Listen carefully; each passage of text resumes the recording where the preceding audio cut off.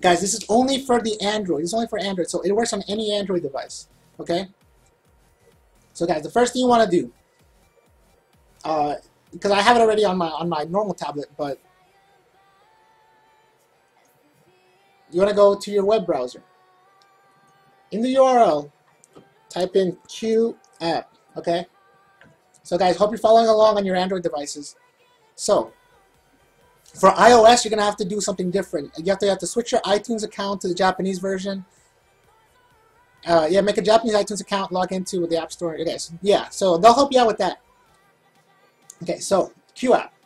Go into your browser, type in QApp. And I'm going to go here to qapp.com.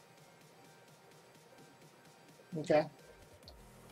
You want to download the actual QApp. So I'm going to click this button right here, okay? I don't know if you guys can see my mouse or not. But, and it's really laggy for some reason. Oh, that's just the thing. Anyways, I'm going to click on this QApp one right here.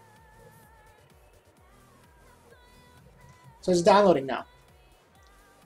And let's scroll this down, download complete. QApp wants to install and get access to... So you gotta... So see what I did right there? A lot of people, when they try to download it, say it does not downloading.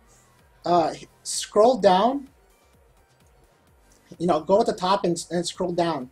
Click on the download, and it gives you exactly what the requirements. So you're going to click install. So guys, from here, now I see the QApp thing on here. Click on QApp. This is where your game will update and go through. So now once you have the app, go into the app, go into search, type in One Piece. You might not even need to search it, actually. You can just scroll down, I think. Yeah, so I just scrolled down. It's one of the first things. So here's the One Piece version of it. You're going to want to download it. So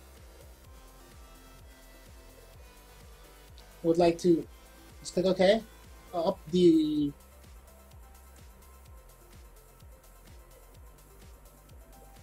Yeah, okay, so yeah, I clicked it earlier. I don't know why it didn't work. Huh. So you click Next, Install.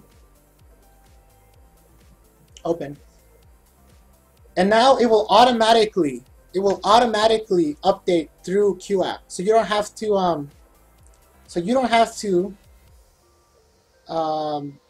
manually update it. That's the nice thing about QApp, is that you don't have to manually update it. It automatically updates through QApp. So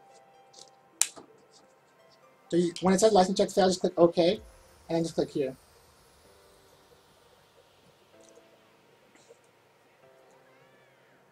And there you go, guys.